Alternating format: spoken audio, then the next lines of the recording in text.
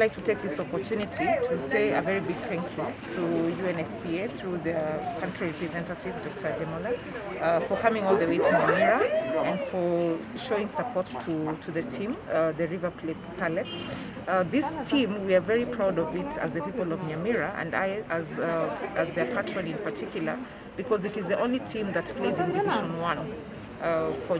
In the country Premier League from Nyamira. Secondly, it's because these young ladies, despite all the challenges that they've had, they've not allowed these challenges to inhibit them from actually undertaking this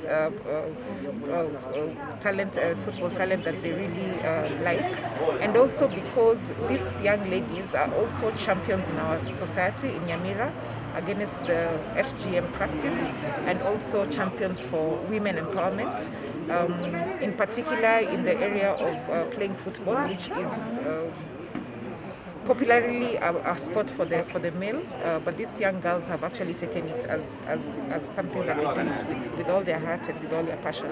So I'd just like to urge our people to support them, come together. If you need to reach out to the team, let us know, support them, give them courage, and encourage your young girls as well to participate in this particular